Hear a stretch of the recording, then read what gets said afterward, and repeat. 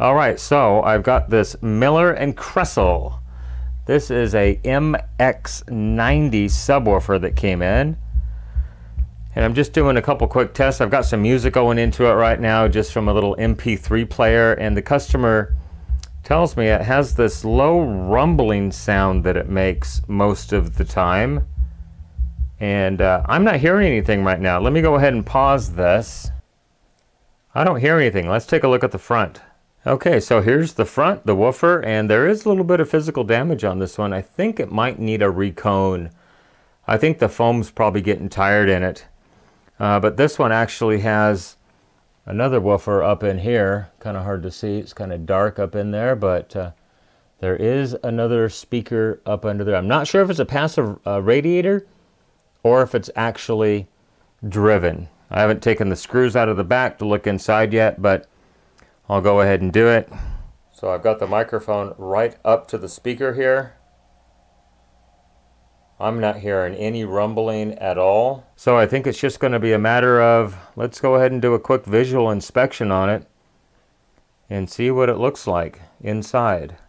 Okay, well here are the internals of the unit. You can see it's got one big STK4048V power pack hybrid IC right there. Not too much to it. It's got a couple of LM348 op amps here. And up here is just the crossover frequency and base level pots, as well as the input terminals here. So there's really not much that can make a low rumbling sound in a unit like this, short of a failing hybrid power pack IC or a failing op amp. And I'm not going to say that's out of the question, but op amps typically are very, very resilient. Rarely do they fail unless they've been physically or electrically damaged somehow. Power pack hybrid ICs, yes, those things do fail quite often. I also see 1, 2, 3, 4, 5, 6 electrolytic capacitors on this board. And of course, you know the history I have with electrolytic capacitors and high ESRs. Actually, there's one more right there. So 7 capacitors total. So I'll try to get this board up and out and do a quick ESR check on these capacitors, because if these op amps here don't get good smooth voltage, it's possible to have distortion or just intermittent noise on those lines because of a noisy power supply.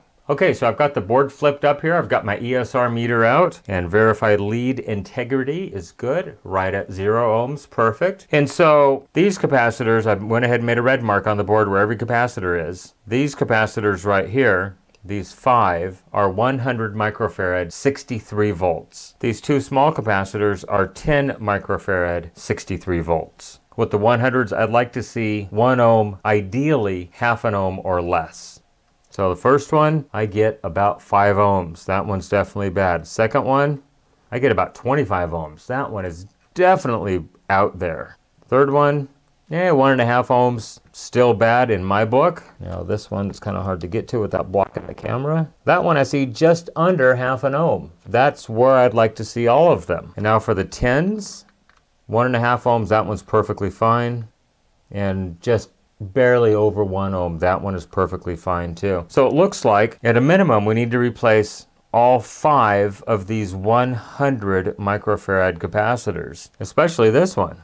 That one's 25 ohms. That's absolutely terrible for a 100 microfarad capacitor. So I think I'll go ahead and just chat with my customer and see if he just wants to go ahead and replace those capacitors. Okay, so back on the Miller and Kreisel MX90, I'm going to go ahead and re-surround these 2 speakers in this unit.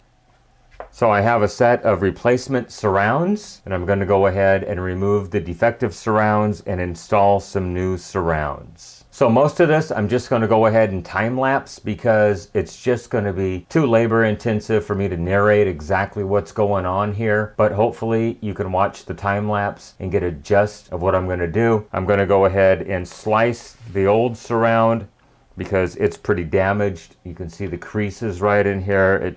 I mean, I'm barely touching it, and look at that. It's just rotted from age. So I'm going to go ahead and remove the old surround completely. I mean, it doesn't take much. There it is. It's gone, just like that.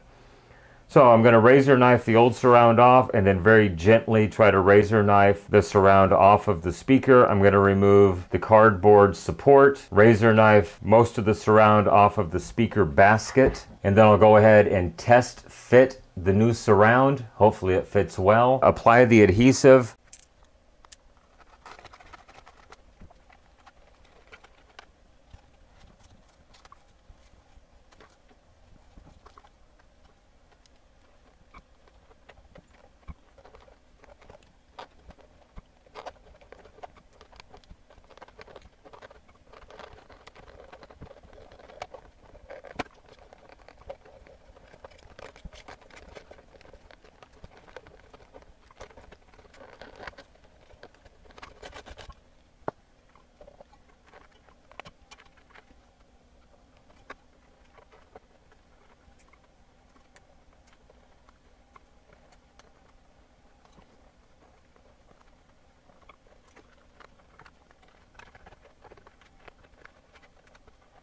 Okay, so I have the cone completely cleaned off as much as I can. There's a little bit of old glue there, but it's going to be okay. I've cleaned the basket completely, scraped it down to virtually bare metal everywhere. So I'm going to go ahead and lay my surround on here, and just so I can add the glue on the inner surface right here.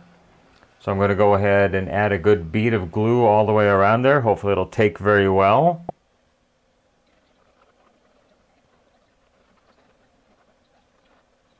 Okay, so I've got a nice bead all the way around. Now I'm going to very carefully flip this over and try to center it as best I can.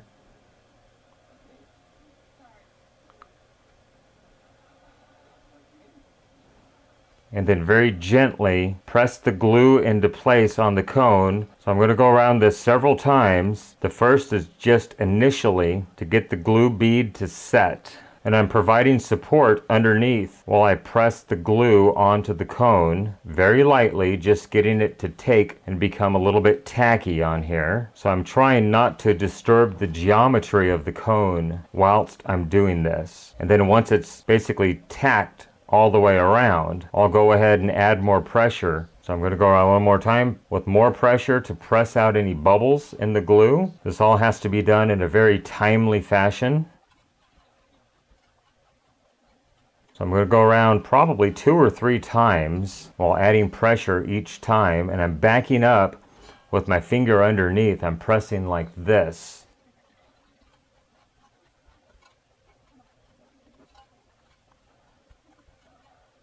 So I'm pretty happy at this point. The cone moves in and out very freely. It's not rubbing. It's more or less centered. I can move it up and down, right and left with no voice coil rubbage against the magnet. So now I need to let this cure before I go ahead and reattach the rest of the foam to the speaker basket and then put the cardboard gasket back in place.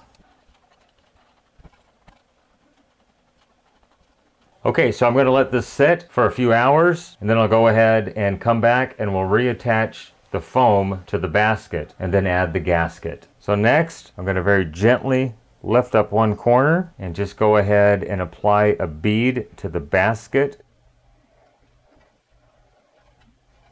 So I'm going to go around a couple times just to make sure I have enough glue on the basket itself. And I'm just going to make sure that I'm clear of the voice coil.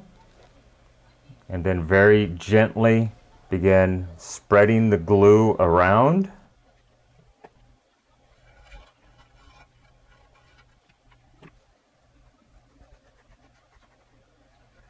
Okay, so it's starting to peel up slightly, but I'm not really concerned about that because I'm going to put the gasket on it. I'm going to set it face down. It moves very freely with no scrapage at all right now. So I'm going to go ahead and add just a light bead all the way around.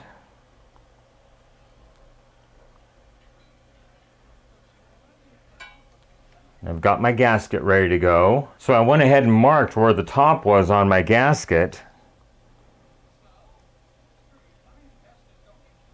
I'm just going to make sure my screw holes are centered correctly.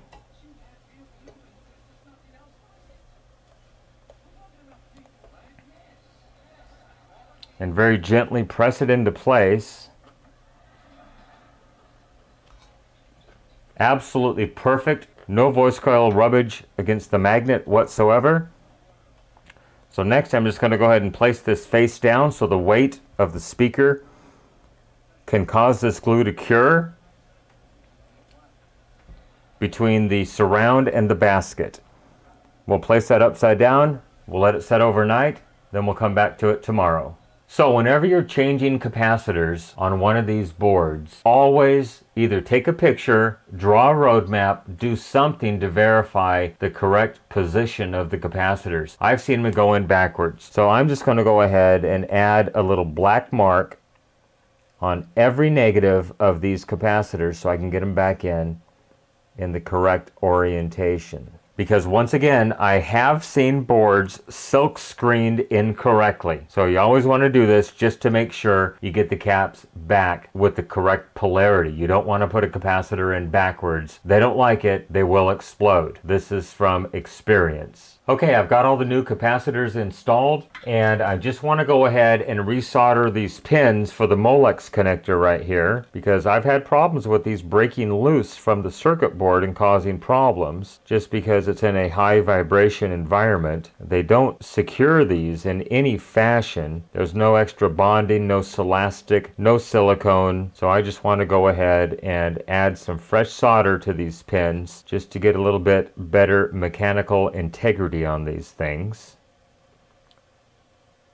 Alright, so that should be good. Now I'll go ahead and show you some of the 100 microfarad caps are the ones I was really concerned with, so let me get the ESR meter set up here. Okay, so first off, lead integrity, absolutely perfect, right in the center of 0. So here's the 100 microfarad caps, the new ones in the circuit, absolutely perfect, absolutely perfect, perfect, perfect, and perfect. These are all good quality Panasonic capacitors I chose to replace in these subwoofers, so I think it's going to be excellent once we get this thing done. The problem I had was these, especially this one that measured, what was it, like almost 30 ohms? That is the filter capacitor after these dropping resistors. Remember on the other MK subwoofer, these were broken off of the board. Well, this appears to be a later version. It has much larger pads on the circuit board for these large resistors. I went ahead and resoldered them anyhow. They're absolutely perfect. I will add some silicone to those resistors just to make sure they're tacked down to the board securely as well. Okay, so I've got the power resistors secured to the board with some silicone RTV. Can definitely handle the heat these things are going to generate with no problem whatsoever.